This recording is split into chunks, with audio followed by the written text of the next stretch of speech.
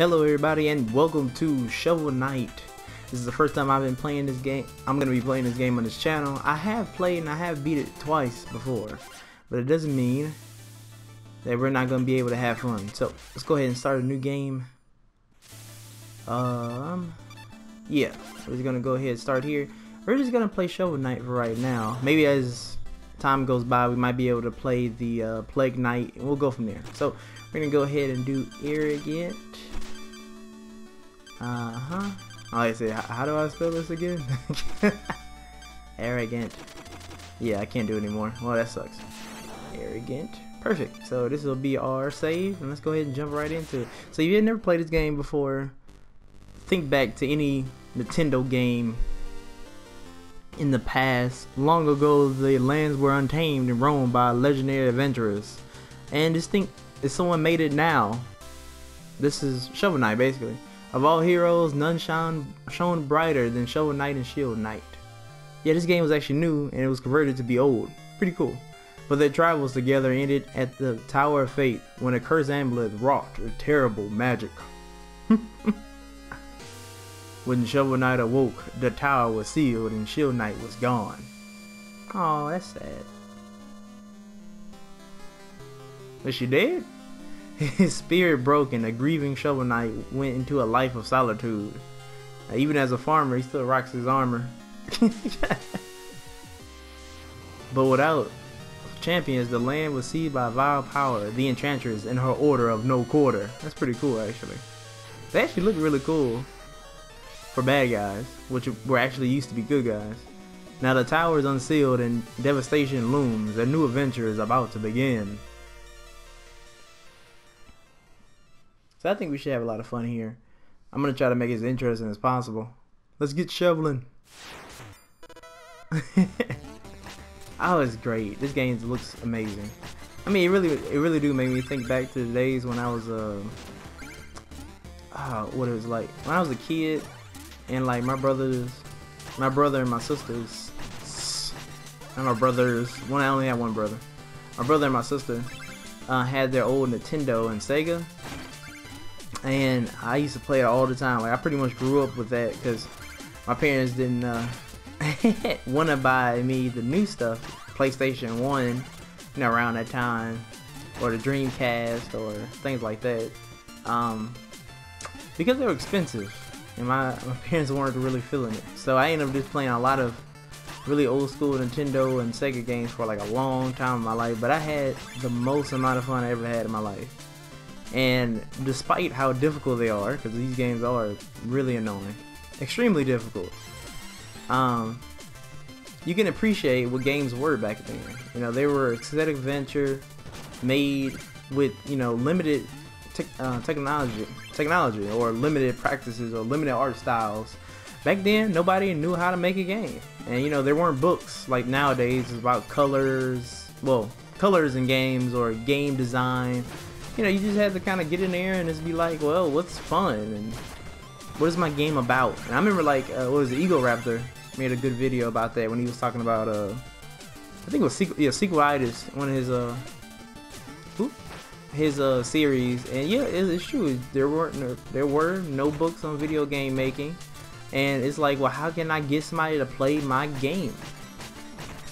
And so when it comes down to it, you make sure it was colorful, it was interesting, and you made sure that the game lasted. So you made it extra hard, extra frustrating, but you knew that when the kids were done with the game, which probably took forever or never, they never got done with it. You knew that they weren't whining to their parents or upset like, oh, the game's over, I want you to buy me another $50 or $60 or $120 something video game, which was a lot back then, which is a lot now. Actually, still I feel like $100 something is ridiculous for a video game. 72, 80, 90, 100 collector's edition is a waste of money, I think. But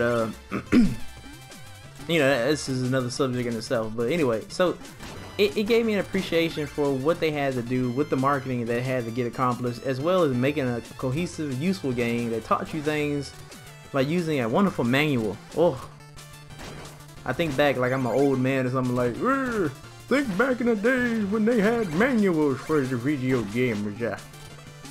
You remember that when you get to read about the main character? He wasn't just shovel guy. He actually had a backstory. You know, you know, using this game as an example, like I learned a lot. Actually, I learned a lot, and I had a lot of fun just sitting around reading video game manuals. And I'm sure I'm not the only person who has ever sat around and read video game manuals. I mean, I would crack open my PlayStation 2 ones and be like, man, this is great. Look at it. I remember I looked at a Manhunt manual that I was like excited about, because a lot of stuff in Manhunt, the first Manhunt game, actually were cut out, like a lot of it. So I mean, even the the opening, when you turn the game on, you turn Manhunt on, you'll see a black guy on there.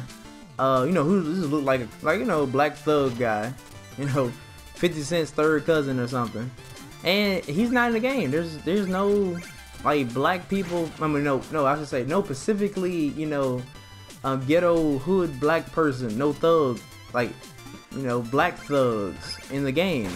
There may be some darker skinned, you know, clone or copy like people, but like real actual black people, there's only like one, which is like the commander, which you got his name from the manual because he doesn't say it in the game. And oh cool, we picked up that music note. We should be able to turn it back in town, and they'll give us some money for it, which is really cool. But anyway, yeah, on the front cover of the game, I mean on the front main menu is a black dude, and there's no like significant black characters in the game, nor black gangs, no Crips or Bloods or anything like that, and that was completely cut from the game.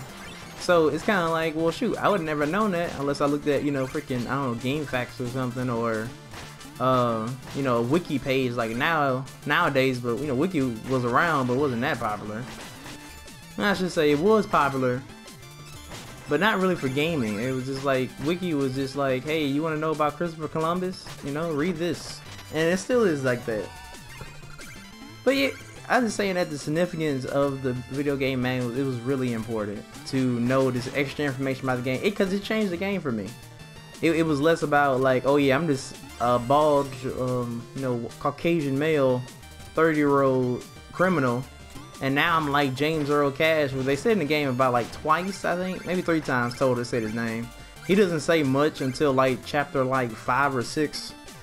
And it's kind of cool to look back in history why he did it. Carson City is actually part of Grand Theft Auto's place, which I thought was pretty hype.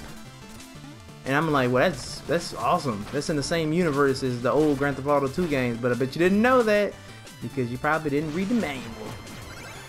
And nowadays, the manual is either online or non-existent. It is a flabby flyer, for lack of a better term. What the? I'm doing terrible. Flyer, for lack of a better term.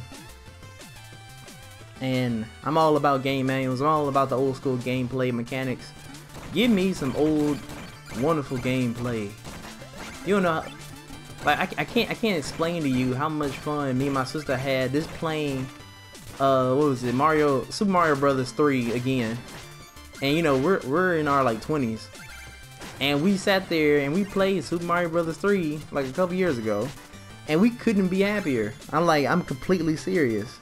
We were like excited about, you know, we were excited about the whole thing. We was like, yeah, we can beat this, no problem. This game's easy. And I really think that's the important part of it. Oh, sorry about that. I kind of froze up. That's the important part of it. Yeah, that's the biggest and most important part about video games to me is when you get this, you know, camaraderie, or this fact that you get to hang around and, you know, chill with everybody and just play a fun game that everybody can get into, no matter how difficult it is. You'll pass a controller to somebody in the old days and it's only like what, about 5 or 6 buttons on the thing or less, and they were excited. They was like, well, I don't know if I'm gonna do good, but this is fun, and you get to play. You know, everybody got to play, and it was really awesome. But like nowadays, it's kind of like, well, if you don't know how to play, you don't play games. That's it. I'm sorry. Black Knight, I knew you show your face sooner or later, the cerulean coward. Turn back, Shovel Knight. There's nothing here for you anymore. Stand aside, Black Knight. Shouldn't it be Black and Red Knight? Anyway, I have no quarrel with you. I must return to the Tower of Fate. Your time away has dulled your senses, can't you see? This entire valley has been conquered by the Enchantress. Now you can see the cool tower in the background. But her invincible knights of the Order of No Quarter stand between you and the tower. But none of that matters, because anyone after the Enchantress has to go through me. Steal thine shovel. Oh, here we go. We got a boss battle. What you got? What you got, huh? What you laughing for?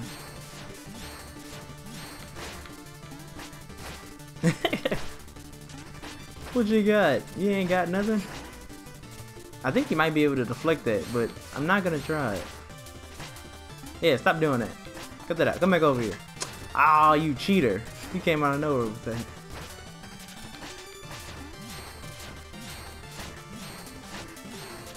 Gotcha. Ooh. Slow motion, all colors. We did it. We did it. We conquered the first level. That's pretty easy. He just took off. Oh man, that's great.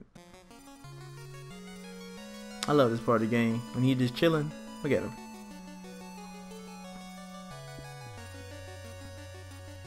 Oh man, the music in this game is awesome. Hey, just listen to it. Oh shoot, Shovel Knight's falling. Oh wow. I love that they added that in the game. Catcher. See, look, that tells you the story already, how close they were. That's his dreams. Thinking about her. That's really sad, actually. Well, shoot. That happens when you go adventuring together. Sometimes people die, unfortunately.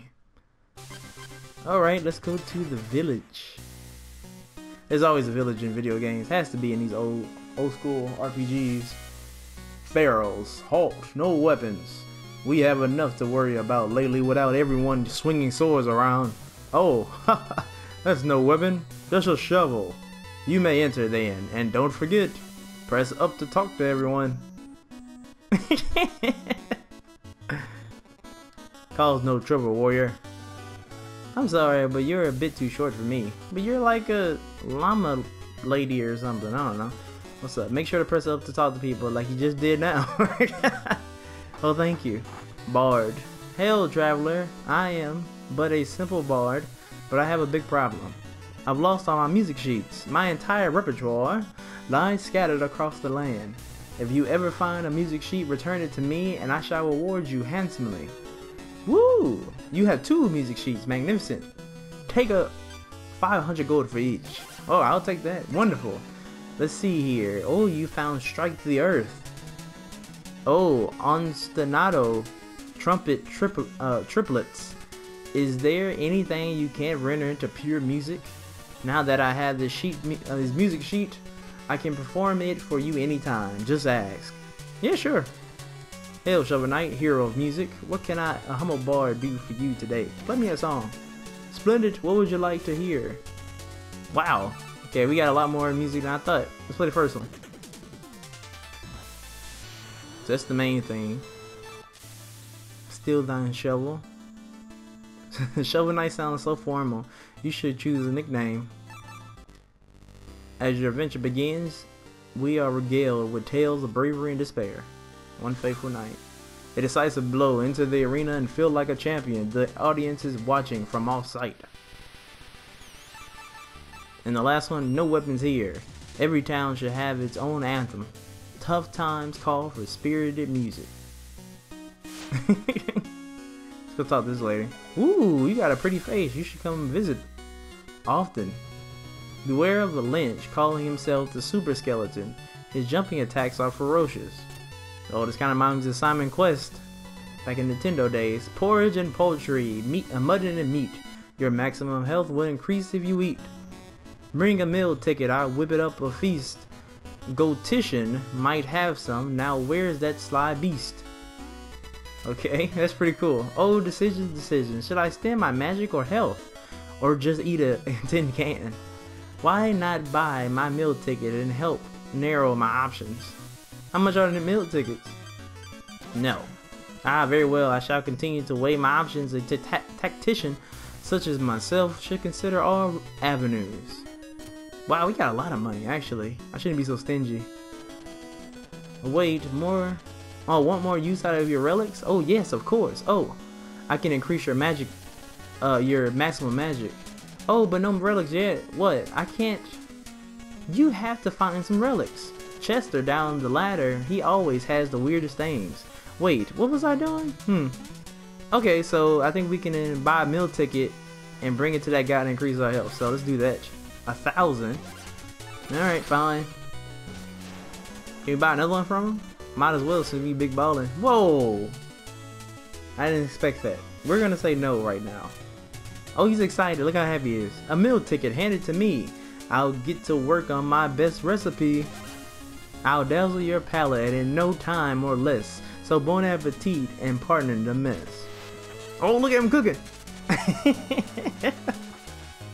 Oh, that's awesome. Oh, cool. What we get? What is this? What on earth is that? Are we eating a bouquet of flowers? Is that was it a toxic? What is that? Is that a toxic bag of M&Ms? I don't understand. Hey, well, it gave me more life, so can't beat that. Let's head downstairs, like she said, and go talk to Chester. Juice maid. Ah, a new face. Dancers, acolytes, witches, goats. Everyone welcome in here. Let's talk to the next girl and see what she say.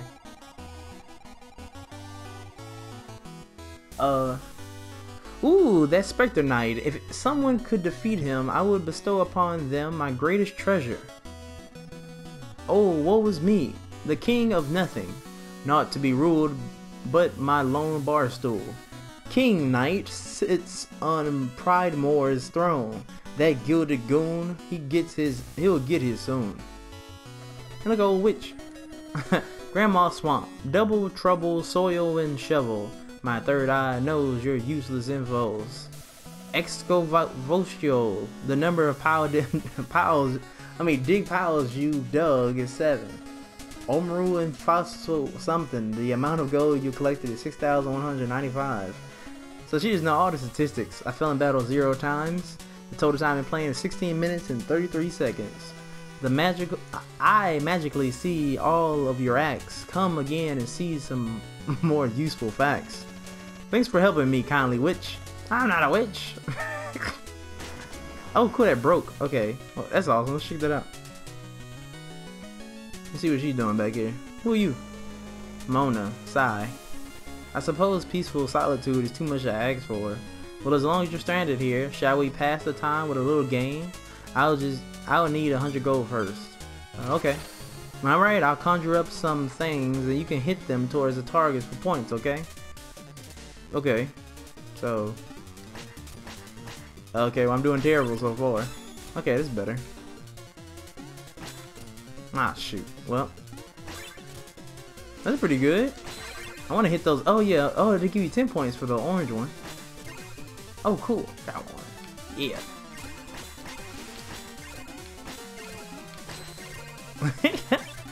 This is fun.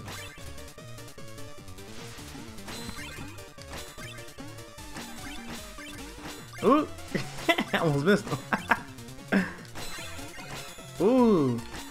It's so pretty. Look at everything so colorful. I'm driving them.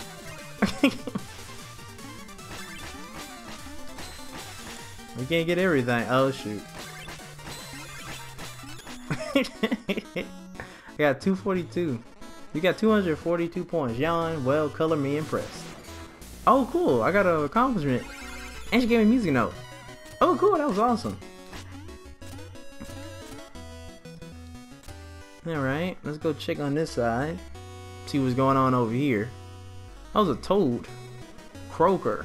Hey, Shovel Knight. I know things are tough, but don't throw in the trowel. Okay.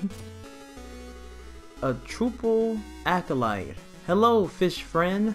All hail the trooper, the Trumpalo, whatever. Who? You've never heard of that thing, King? Have trout. Oh, trapple. I was like, what the? Have trout and have apple. Oh, trapple. Gotcha. That's stupid. Pronounced like mouthful. Truffle. Mouth trough. He's one of the forest gods, here to help those in need. I'm telling the truth. If you ever visit the sacred grotto, hold your chalice aloft, and the truffle night trout King will appear. As it happens, I have been entrusted to sell truffles chalices to believers. Would you like one? Sure. Why not? Well, I got one. So press up and square a vessel for storing mystical anchor. I don't know. But where to find it? That's interesting. This must be Chester then. Chester. Yep. Psst. Hey, blue guy, you wouldn't believe the merchandise I got for you today. Why not to have a look? He sounds suspicious. Stranger, stranger. Let's see what we have today, stranger. I got a fishing pole and a weird orb. An orb of boundless combat potential. I want that. Press up and square, orb bounces. Good. Give it a good throw. Okay, cool. Can I buy the fishing rod? I might need that. Yeah, give me that fishing rod. Oh, look, he did a little bow. I didn't even notice that. What else you got, Chester? Hey, you bought all my relics I had on hand, but don't worry, I'm already planning my next trip. Okay. Oh, so that's how we do the thing. Well, cool. Well, thanks everybody for watching. I really do appreciate it. This is Shovel Knight, if you don't remember the name. Please stay tuned to Two-Way Street. There's gonna be plenty more things popping up on the channel ever since Metro 2033 ended, so I'm excited about the things coming soon. So please stay tuned. Check out the Facebook. You can donate if you like. It's in the description. And thank you so much for watching. Bye bye.